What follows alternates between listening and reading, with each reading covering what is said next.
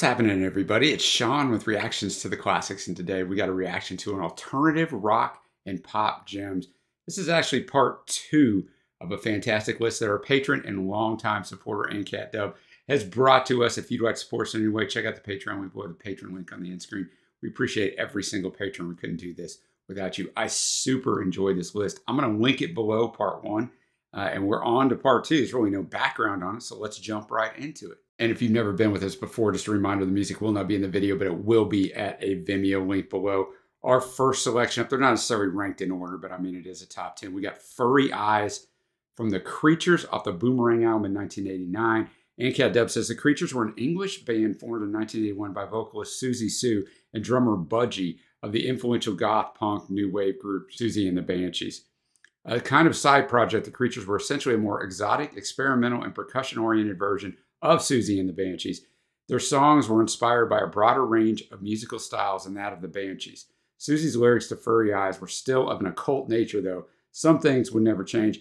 I found this was inspired by the 1988 novel In the Eyes of Mr. Fury by Philip Ridley. This went to number 12 on the Billboard Modern Rocks chart in America. I'm going to have the lyrics up as always. Thanks again, Anoushka Shankar. Furry Eyes, The Creatures, definitely Budgie as a star on this. The percussion was fantastic, a little Far Eastern influence on there.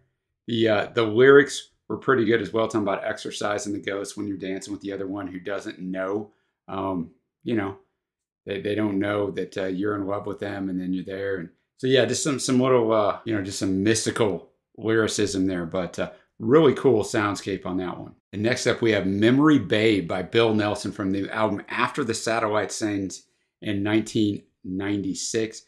Bill's an English singer, guitarist, songwriter, producer, painter, video artist, writer, and experimental musician. He rose to prominence as the chief songwriter, vocalist, and guitarist of the rock group Bebop Deluxe, which he formed all the way back in 1972. He's been described as one of the most underrated guitarists of the 70s art rock movement. In 2015, he was recognized with the Visionary Award at the Progressive Music Awards. Anoushka Shankar says, one of the guitar gods of rock. Nelson's solo career has been very adventurous, but unfortunately, he never got serious radio play back in the day. I've never even heard of him. A musician's musician with a sense of fun and childhood innocence, similar to Brian Eno in that respect. Both his vocals and guitar style are distinctive, and he always records with the best people. There you have it, Memory Babe, Bill Nelson. Just fantastic, man. The instrumentation on that, the arrangement, the changes up in it as it progressed. Man, I thought that was just super good. I actually liked Bill's vocals. The lyrics aren't all that important. It's more about the soundscape for me on this one. The great Bill, just all of it, man. Great guitar work, just everything worked on that one. A fun one. All right, we're going to go off Spotify for the next song because it's not available there. The Sun Does Rise, Jaw Wobble's Invaders of the Heart. This features the great Dolores O'Riordan from, of course, the Cranberries on vocals from the album Take Me to God in 1994. Jaw Wobble, real name John Wardle, first became known as the original bass player in Public Image Limited in the late 70s and early 80s. That band was fronted by Johnny Rotten of the Sex Pistols. Both Jaw Wobble and Lydon were interested in dub music, and Jaw Wobble has continued to produce dub compositions for his solo albums. That was from Anoushka Shankar. Little information on Jaw Wobble has collaborated with many musicians, Brian Eno among them, and his explorations into the world music predated much of the genre's popularity. His 1994 album, This One, Take Me to God, was influenced by world genres and contributions from a variety of artists of diverse cultural backgrounds. His music has spanned a number of genres, including ambient music and dance music, and in 2003, reworkings of traditional English folk songs. So let's check it out. Jaw Wobble, Dolores O'Riordan on vocals, just so, golly, man, she was just so good. Just lends this beautiful voice to this song, man, and really did a little bit of dub stuff in there, and just enjoyed that song. The soundscape, man, it's just a great atmosphere. Like the sun does rise in the eastern sky, and love soon comes watch over I. The road was long, yes, we traveled far. Thought long dark nights without guiding star. Visions of an angel came along the way. Told us don't be fearful, for there comes a brighter day. And just the atmosphere of this song is just it's just fantastic, man. And, you know, the album's called Take Me to God, so it kind of has that, obviously, in the lyrical content. All right, next up, Traces of You. I'm going to try this. Anoushka Shankar featuring Norah Jones on vocals from the Traces of You album in 2013. And Cat Deb says the daughters of sitar legend Ravi Shankar combined forces on this track, and Anoushka Shankar essentially followed in her father's footsteps and became a virtuoso sitar player. She has had 7 Grammy Award nominations, was the first musician of Indian origin to perform live and to serve as a presenter at the ceremony. She performs across multiple genres and styles, classical and contemporary, acoustic and electronic. Her half-sister, of course, Norah Jones, is an American Grammy-winning singer, songwriter, and pianist, and we have a decent amount of Norah Jones up on the channel. All right, I got it right. Anoushka Shankar, featuring her sister, Norah Jones, Traces of You. Almost a hypnotic song, right? The instrumentation was fantastic. Not a lot of lyrics on here. They just repeat, traces of you, linger like a teardrop, fresh upon the air, my heart sings for you. Play me like a rain cloud, sounds upon the air, traces of you like a teardrop, fresh upon the air for you, play me like a rain. And it just kind of keeps repeating those lines, but very well, obviously vocally with Norah, very well done. But yeah, the instrumentation is kind of the star here. I think she does a great job on that. And like I said, almost hypnotic in a great way. That's almost hypnotic is not always good, but in this case, it is good. Next up, we have Blue is the Ocean. We have the Cactus Blossoms from the Easy Way album in 2019. The Cactus Blossoms is an American indie rock band based in Minneapolis, Minnesota. The band is composed of brothers Jack Torrey, aka Mr. Cactus, guitar, bass, vocals, and Paige Burkham, aka Mr. Blossom, guitar, vocals, with a touring act including their older brother Tyler Burkham on guitar, their cousin Philip Hicks on bass, Jake Hansen on guitar, and Jeremy Hansen on drum. The band's musical styling of the sounds and approaches of early country and rock and roll is inspired by traditional American folk music and hillbilly music and is reminiscent of 60s Nashville and Los Angeles. As heard in artists like Roy Orbison, the Byrds, and Dwayne Eddy, which that was a Wikipedia summary. And Cat Dub says what Wikipedia fails to mention is that their vocal styles are a remarkable recreation of the Everly Brothers harmony sound. That's a lot of influences poured into one artist. Blue is the Ocean, the Cactus Blossoms. Definitely wouldn't convince me this was brought out in 2019. It definitely sounds like the 50s and very early 60s. You know, the delivery is very slow. The song is drawn out because that was kind of the style. Also, oddly enough, pretty hypnotic, right? Just kind of like the last tune, kind of draws you in. You're kind of waiting on every line. Not a lot to the lyrics. Just, you know, it is almost late 50s like lyricism as well too. You know, I miss her and I need her back and I need her here with me. So yeah, I mean, that was super interesting, like I said, to be a contemporary group with that sound. All right, we're halfway through the list. We got When Harpo Played His Harp from Jonathan Richman from Modern Lovers in Modern Lovers 88 from 1988. Jonathan Richman is an American singer, songwriter, and guitarist. In 1970, he founded the Modern Lovers, an influential proto-punk band. Since the mid-70s, Richman has worked either solo or with a low-key acoustic and electric backing. He now plays only acoustic guitar to protect his hearing.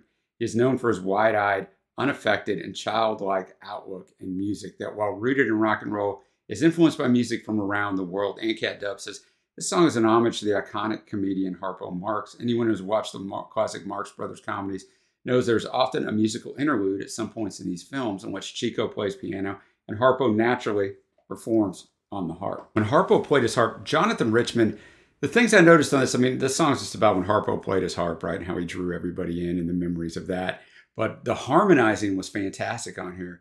The instrumentation, very nice. I thought Jonathan sounded great, man. So just kind of draws you in with almost a comforting sound to this song. So enjoyed that. Next up, we have the Pipettes with their song Judy. They were a British indie pop girl group formed in Brighton, England in 2003. During their brief heyday, they were fronted by 3 female vocalists, Gwen Saunders, Rebecca Stevens, and Rose Eleanor DeGaulle, who I have a fantastic top 10 up that Ann Cat brought about 6-7 months ago. That she's just great.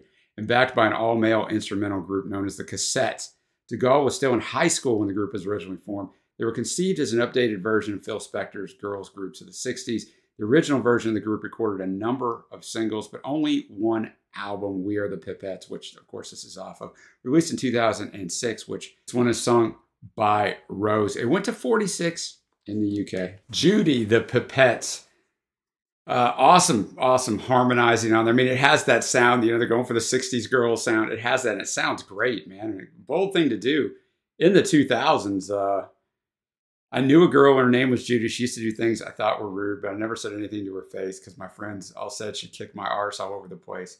Used to think she was kind of cool, saw her walking around the school, but all the boys would stop and turn their heads. Oh, but all the girls wish she was dead. So it drew me in right away. And then eventually she becomes friends with Judy, right? She sees kind of through the tough facade, and we're the best of pals, and who's going to look out after you when you get older, and no one wants to know you. I will, you know, that sort of thing. So it's just a cool progression of the song, but Rose Eleanor DeGaulle sounds great. And so do the other girls coming in on the harmonizing. So I really enjoyed that. Next up, we have The Wedding Present with their song Jet Girl. The Wedding Present are an English indie rock group originally formed in 1985 in Leeds, England, from the ashes of the Lost Pandas. The band's music has evolved from fast-paced indie rock in the vein of their most obvious influences to Fall, Buzzcocks, and Gang of Four to more varied forms. Throughout their career, they've been led by vocalist and guitarist David Gedge, the band's only constant member. Closely linked to the C86 scene, guitar-based music genre characterized by jangle guitars and melodic power pop song structures. I've never heard that term, but I like those things. The band has charted a total of 18 singles in the top 40 of the UK singles chart, including a historic run of 12 singles, one for each month, in the year of 1992, which tied Elvis Presley's record for the most top 40 hit singles in a year. I have never even heard of these guys. Let's go. All right, Jet Girl. From the Saturnalia album in 1996, The Wedding Present. Thought that was really good, man. Enjoyed the bass work on the guitar work. The vocals, I really like the atmosphere of this song. A group I'd never heard of, even with that kind of success in the UK. I say it all the time, but it's weird, you know, here in the States, these groups will be, you know, very, very successful, and I've never heard of them. And I think this one's just kind of, he should have known better, right? She's a jet girl. She's not going to stick around. Oh, I could call you now, but I know you won't answer because someone told me how it always ends. I guess that you could say, I took a great chance, and now you've flown away. Are we still friends? You took off like a jet girl. Somehow I knew that it would happen all along. Oh, but I can bet, girl, wherever you are, you won't be landing there for long. So this girl, she moves from one thing to another. She's not going to be committed. And, you know, you find this often in songs. You know, the cliche of society is that the women get attached and the men fly away. But a lot of songs you listen to, it's the opposite. Once a guy gets attached, he's attached, man, and he can't let go after she says it's over. So it's another example of one of those songs, but a really good choice here. We got two left. We got the Style Council. So we're going to go with their song, My Ever-Changing Moods from the Cafe Blue debut album of theirs in 1994. Encant Dub says, when singer-songwriter and guitarist Paul Weller finally put the massively popular punk rock band The Jam to rest. Now, I'll just stop for a second. We got several stuff up of The Jam. I love Weller, love The Jam. He did the obvious thing, created a retro soul and funk band with a political edge called the Style Council. The core band consisted of Weller and keyboardist Mick Talbot, previously a member of Dexy's Midnight Runners, The Bureau, and the Merton Parkas. A number of the Style Council singles were sizable hits in the UK, but mostly ignored in the US, although they did get play in dance clubs. This was composed by Weller. Interesting, talking about the success that they had. This song went to 29 in the US. It remains Weller's greatest success in the US, right? Higher than any solo or any jam stuff, which is kind of crazy. My Ever-Changing Moods, the Style Council. We went with the extended version there, as you saw. Just, you know, the star of this, I mean, it's interesting. You know, the lyrics aren't bad. I mean, it kind of talks about progresses just through the different verses, right? The cool before the warm, the calm after the storm, and then the hush before the silence, the winds after the blast, the love after the hate, the love we leave too late, you know, and just kind of progresses through that. But I thought Weller's vocal delivery was really good, but just the whole arrangement of it, right? The horns, the drumming, it's just this little cool journey that they take us on. So that's what stands out on that song for me, and definitely a different sound than the Jam, which is really what you should do, I think, sometimes when you pivot from a highly successful, at least everywhere but the United States, band. You really don't want to try to go recreate that again because you're always going to be compared, and it's hard to match whatever your original creation was. So turn and go the other direction. So I thought that was cool, and like Weller's a fantastic musician. The last selection, remember, these aren't an order of top 10, right? It's just a top 10. So this isn't number one or anything. You On My Mind by Swing Out Sister Kaleidoscope World, 1989, their second album.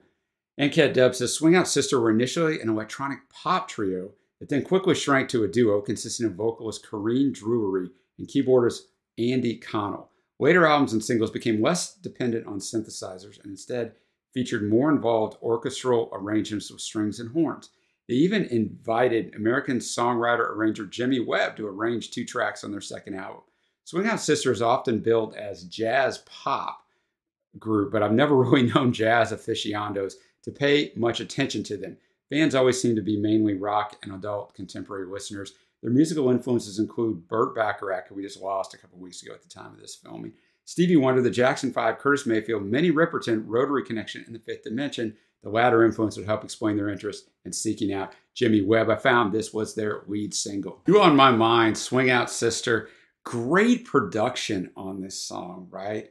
Just fantastic production, horns, arrangement, all of it. I thought she sounded fantastic. I mean, the song itself is, it's kind of an upbeat song, but the lyricism is not upbeat at all. You On My Mind, it's basically just singing to this guy that, she misses him, and without him, she's really nothing. Her friends keep telling her she's going to get over him, but she never does. And then later on, it unfolds. It's been years since you've been gone, but she's still just hoping for that one more chance, although she figures she's not going to get it. So a really good choice there. Now we're going to get into my favorites. I always talk about this, right? Because Cat Dub obviously knows all these artists and just does such a great job in compiling their list all the time, right? Of trying to curate all these artists.